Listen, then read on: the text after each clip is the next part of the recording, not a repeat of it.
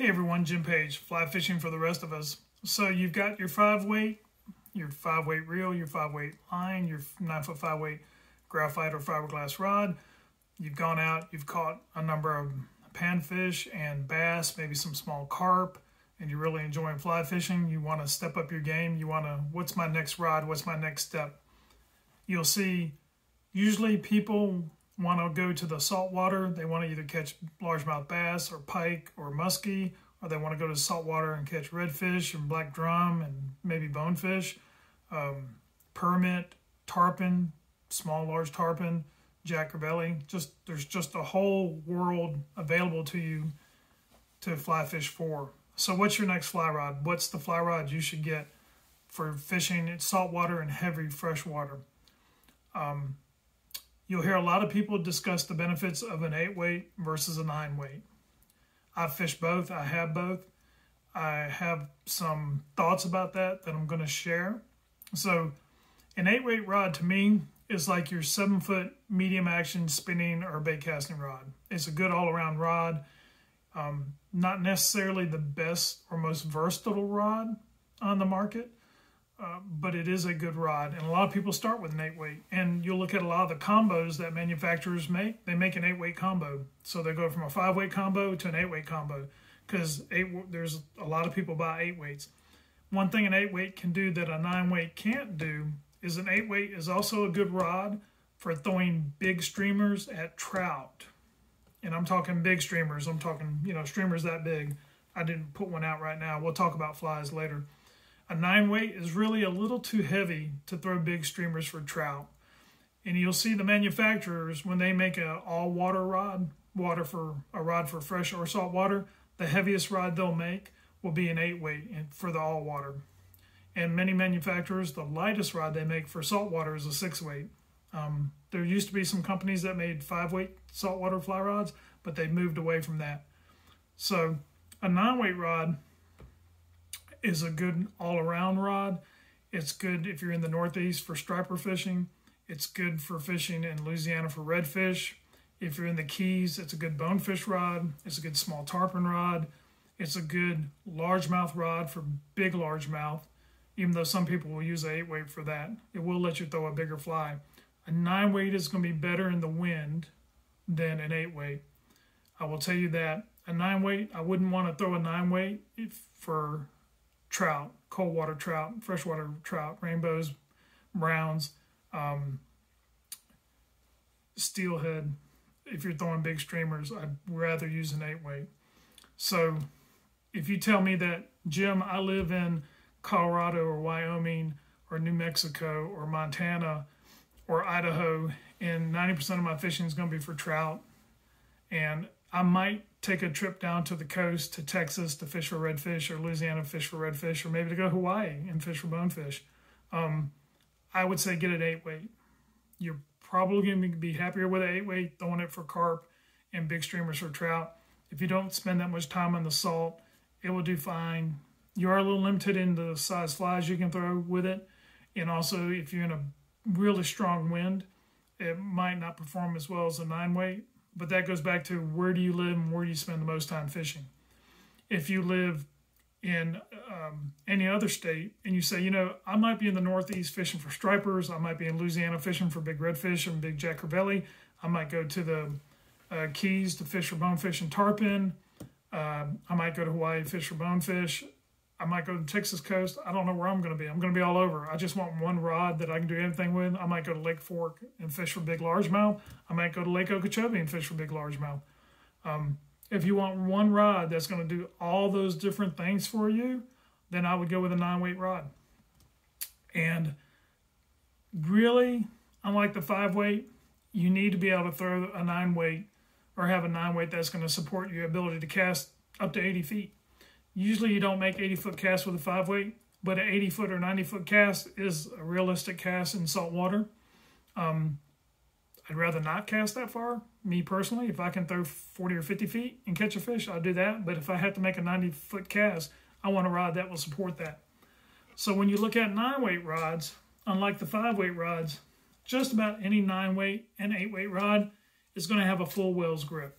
It's going to have the swelling here. It's going to have the swelling here. That's very important. It's going to have an anodized reel seat. If you don't use a rod in salt water, the anodized reel seat is not as important. But if you're in salt water, you need an anodized reel seat for the corrosion resistance. You'll see there's the ring here. Most or some of your freshwater rods, 5-weight, your lighter rods, only have a single uplocking ring. And for a 5-weight rod in freshwater, you'll be fine with a single uplocking ring. In saltwater, though, you'll see that there's a second ring, a second uplocking ring, and that's important. It gives the reel a little more secure footing on the rod. And when you have a big fish and you put a lot of leverage on the fish, you don't want that reel to wobble or move. Also, just about every 9-weight will have a fighting butt. These are very handy. You put them in your belly when you're fighting a big fish or on your side. These fighting butts can get too big. I had a 10-weight one time, and I was fighting a barracuda with it, and I was wearing a shirt like this that was a little loose, and the fighting butt kept hanging when I got the fish to the boat. I got the fighting butt caught in the flap of the shirt. So I don't wear this type shirt when I fly fish anymore. I use a long sleeve shirt that doesn't have a collar, doesn't have the flap and all these pockets and everything. It's just a fishing shirt. But I do like a fighting butt, but they can get too big. So just keep that in mind. The one thing too, I like a 4-piece rod. I've had 2-piece rods. I've had 3-piece rods. I like a 4-piece rod for the portability, although they are a little heavier. Now, there are some fly rods that have come out. Let's see if you can see that. You see this does not have an insert in the eye. Those inserts in the eyes can pop out. Most fly rods have the insert in the eye, the stripping guide. The first guide is called the butt guide or the stripping guide. Most fly rods do have the insert here, and they can pop out. It's not out of reason. This does not have the insert, so when the fly line comes through, it is a little louder, but that's one less thing to break if you travel a lot. TFO makes a model like this, and then Scott makes a model like this. And also, this particular snake stripping guide flexes. See, goes back in place. So there's less chance of crushing it when you travel. Those aren't mandatory, but they're nice if you travel a lot. Like I said, 4-piece, 9-weight, matched with a 9-weight weight forward floating line, and the appropriate leader and flies. Now, the one thing about a saltwater rod, you're an 8-weight or 9-weight, and I'm just going to say 9-weight from here on out. Like I say, you guys who live in the West and have the real trout fishing, Montana, Wyoming, Idaho, Colorado, New Mexico, you might want to stop at an 8-weight if you're not going to saltwater fish that much. But I'm just going to say your second rod's a 9-weight. The reel is important in these bigger rods. If you hook a 20-pound Jack Crevelli, which I have done, you're going to need a good drag. If you hook a big bonefish, you're going to need a good drag. If you hook a big tarpon, you're going to need a good drag. I've hooked fish in saltwater that I could not turn. They took my fly and they left. And I couldn't stop them. I couldn't slow them down. I don't know if they were big jacks, big tarpon. Might have been a big stingray for all I know. I have caught stingrays on the fly. And a 6-foot stingray will spool you. That's one thing about a 9-weight versus an 8-weight. If you hook a 20-pound jack or a 40-pound redfish, or end up hooking a big ray of any type, cow-nose ray, stingray, a big bonefish, you're going to wish, well, not necessarily a bonefish, but any of those very large fish, a bigger tarpon, say a tarpon over 40 pounds, you're going to wish you had a 9-weight rod over an 8-weight rod. It's better for the fish. It's easier on you, even though casting a 9-weight rod all day is harder. When you hook a really big fish, it's going to be easier. Now, there's 2 kind of drags. There's 3 kind of drags, excuse me. There's a click drag, there's a disc drag, and then there's disc drags that are sealed. Some disc drags are exposed, where the drag itself is cork, it's a disc, and it's exposed. It's not enclosed. If you can afford it, I would say get a sealed drag. And a sealed drag, when you take it apart, is kind of boring. Inside this casing are a bunch of discs. Usually they're Rulon, Teflon, and stainless steel. Some people use cork, Rulon, and stainless steel. Some people just use cork and stainless steel. And as you tighten and drag, it compresses against that disc. The nice thing about a seal drag, if you're wade fishing and you drop your reel in the water, if it's sealed, your drag integrity is going to be maintained. Your drag's not going to overrun. Your inner compartment, the inner compartment of your drag mechanism is not going to get risk corrosion. If you wade fish in saltwater, which is very effective, and you need to be careful when you do it. We'll talk about that in another video. I've caught a lot of fish wade fishing, and I had some close calls wade fishing. A sealed disc drag is better. And of course you want bar stock aluminum, machined aluminum. You don't want cast. A cast reel, if that's all you can afford, that's fine. But like I said, I'd rather see you get a bar stock machined aluminum reel at the same price point than a cast reel that comes with a combo. If you fall on something hard with a cast reel, you can break the reel. If you fall on something hard with a machined aluminum reel, you might ding or scratch the reel, but you're not going to break it. I have fallen, and I have dropped reels, and I have scuffed them up, but not broken any, because I don't buy cast reels. The other thing, too, is the nice thing about your higher quality reels that the spool comes off and you have a sealed drag. You can buy a spare spool and you can put a floating line on one and an intermediate sinking line on another. And there's many times in saltwater you're going to use an intermediate sinking line or some type of sinking line. Stripers in the Northeast. If you're fishing the coast of Georgia, you're going to be throwing an intermediate line most of the time. South Carolina, you're going to use an intermediate line some of the time. They have a lot of flats where you fish in shallow water. Florida, you're going to use a lot of floating lines, but there are some channels when you get down into the southern part of Florida. There's going to be some channels between the flats that you might want to throw a big seducer or a big minnow imitation down into that deeper water, see what's cruising through there. So an intermediate or a sinking line is very helpful on your 9-weight rig. You don't need it for bonefish, but for all the other types of fishing, even on the West Coast, sinking line is real handy. So the other thing about a reel, if you're going to get a spare spool, try to get a reel that when you take it apart, everything stays attached to one side of the reel or the other. There's some really good reels, T-bores, where you take a little screw off here, and then you back it off here, and then you take another screw off here. You don't want any loose parts when you're swapping spools, because that's an easy way to lose something. I'm very klutzy. I'm the most klutzy person my wife knows.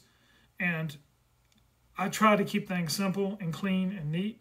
And when you're in a boat, or especially if you're wade fishing or you're fishing in a kayak, if you're going to swap spools between a floating line or a sinking line, you don't want to have a spool that there's little parts associated with taking it apart and they drop off somewhere and you can't find them. Then you can't put your reel back together. Of course, you can avoid that by buying a second reel. But if you're only going to have one reel, get a sealed drag, something that's very waterproof, something that if it dunks under the water, if you're in your kayak or wade fishing, you're not going to have water into your drag, which is going to decrease your drag performance and increase your risk for corrosion. And have spools that all the parts stay together. So all you have to do is slide it on, line it up, which I just did. All I had to do with this Nautilus reel, slide it in, line it up, twist this little knob down to tighten it up, and I'm done. And lowest chance to lose anything, and I can go from a sinking line to a floating line. Eventually, you'll want to get a floating line. Start off with a weight forward floating line, but eventually you'll want to get some kind of intermediate sinking or full sinking line for your fishing in saltwater. And even bass fishing, there's times in bass fishing where you might want to use a sinking line for big bass in deeper water. So saltwater is very demanding. One thing you have to think about when you look at your fly rod for saltwater, and why I do like a 9-weight, if you're going to fish bonefish in the Bahamas, you might use a fly as small as this. This is probably a number 6 or a number, this is a number 6 or a number 4. It has little tiny dumbbell eyes on it. There's just nothing to this fly. You can cast this on a 5-weight rod. We talked about using your 5-weight in saltwater. You could literally throw this fly on a 5-weight rod. And if you go to Mexico, The Yucatan Peninsula of Mexico, the bonefish there are really small, and you could use a 5-weight rod. And same for the Bahamas. You know, there's people, I've talked to people who've gone down to 4 weights in the Bahamas. So you could actually take your 9-weight and your 5-weight to the Bahamas, and if it's really small, really calm, and you're in some small bonefish, you could take and use this little fly on your 5-weight, or you could throw it on a 9-weight. But with your 9-weight, unlike your 5-weight, you might go up into the New England states or mid-Atlantic states and fish for stripers and throw something this big. Large set of dumbbell eyes. This is a 1/2 and 1/2. You can purchase these at stores. Remember I told you we're only going to talk about flies you can purchase at stores. So you might be throwing something this big. Throwing this on a 9-weight is not a problem. And this might be something that you throw on an intermediate or a sinking line if the stripers are down deep. This fly works on snook, it works on redfish, it works on a lot of different fish. But you can see that's a big fly. It's a 2/0 hook, big lead eyes, a lot of feathers, a lot of bucktail, a lot of flash. This will throw much better on a 9-weight than an 8-weight. And then you talk about fishing for bass. I showed you this in the other video. This is a Lefty's Deceiver. It comes in all different kind of colors. This too is on a 2/0 hook. A lot of bucktail, a lot of feathers, some peacock on the top. I tied this one, which I promise you I wasn't going to talk about anything I tied, but you can buy Lefty Deceivers in any of your fly shops and your big box stores like Bass Pro and Cabela's. They carry these too. Great fly for saltwater, great fly for freshwater. But that fly there will also be easier to throw. A big Lefty's Deceiver on a 2/0 hook or a 3/0 or a 4/0 hook will be much easier to throw on a 9-weight than it will an 8-weight. If you live in the New England states and you're going to striper fish, but if you're going to pike fish or musky fish, if you're in the Midwest and you do some musky fishing, you really are going to want a 9-weight because, you know, you might be throwing a 4/0 or 5/0 size hook for pike and musky. I've caught some small pike on a really big fly. I didn't think they'd take the fly. It was on a 4/0 hook. It was just a modified deceiver with artificial hair instead of feathers in Vermont. And those pike weren't that big, but that fly was huge. Like I said, it was on a big hook, and I threw it on 9-weight all day with an intermediate line because it was the fall. There was a lot of leaves on the water. So that's your second rod. It's a 9-foot 9-weight, unless you live in Colorado or New Mexico or Wyoming or Montana or Idaho, one of those big trout states, and you're not going to hardly ever go to the salt. You just might go to the salt, and you're going to throw big streamers for trout. Then you can go with an 8-weight. But for the rest of us who travel all over the place, who are going to fish big bass, Lord knows what you hook in salt water. You can hook any kind of sea monster, and you have to fish in the wind. The one thing for me, because when I schedule a fishing trip, I don't get to reschedule just because there's wind. A lot of guys who are professional or have a lot of vacation time or are fluent, you know, if the weather's not perfect, they'll cancel their trip. I don't have that luxury. When I schedule a trip, whether I'm driving or flying, I don't usually get to reschedule it, so I have to go. And if there's a 25-knot wind, I still have to go, or I don't fish. So I won't fish in lightning, but rain, big wind, I will fly fish and all that. I go when I have to go. When I have time, I go. Because like all of us, we have jobs and we have to go when we can go. So a 9-weight is going to perform better in the wind. You want an anodized reel seat. You want a 9-weight weight forward floating fly line. You want a leader. We'll have another video on leaders and flies that I take with me for saltwater. Get a good machined aluminum fly reel, 8 or 9 weight, or 9 and 10 weight, or 9 weight. 150 yards of backing at a minimum. For your 5-weight, 50 yards of backing, 75 yards of backing is probably fine. But with your 9-weight, you want a reel that can hold 150 yards of backing at a minimum, and the 9-weight fly line without rubbing on the supports. I would recommend a sealed drag, and the better it's sealed, the better it is in case you dunk it in the water. And I would also recommend a reel that you can swap the spool without having a bunch of spare parts laying around. So one day you can put your intermediate or your sinking fly line on there, because you will need that down the road as you fly fish more. I'm putting my reel back together. Sorry, I'm not looking at the camera.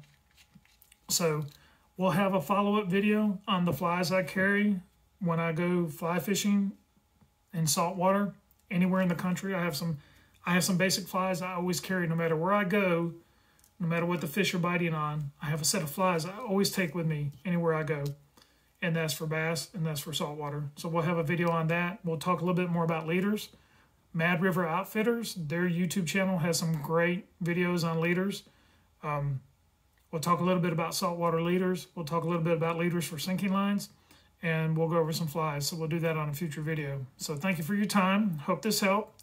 So now we got you set up with a 5-weight, 9-foot 5-weight with a 5-weight reel, 5-weight weight forward floating line with 75 yards of backing on that reel, 50 yards, 75 yards of backing. And we got you set up with a 9-weight, unless you live in those trout states and you don't think you're going to fly fish a lot or saltwater fish a lot. So you're going to go with a 9-weight, and that's going to cover you for most of your inshore fly fishing needs with a good reel, maybe a second spool eventually, and a weight forward floating line. So that's all for this video, and we'll see you in the next one. Thanks for your time.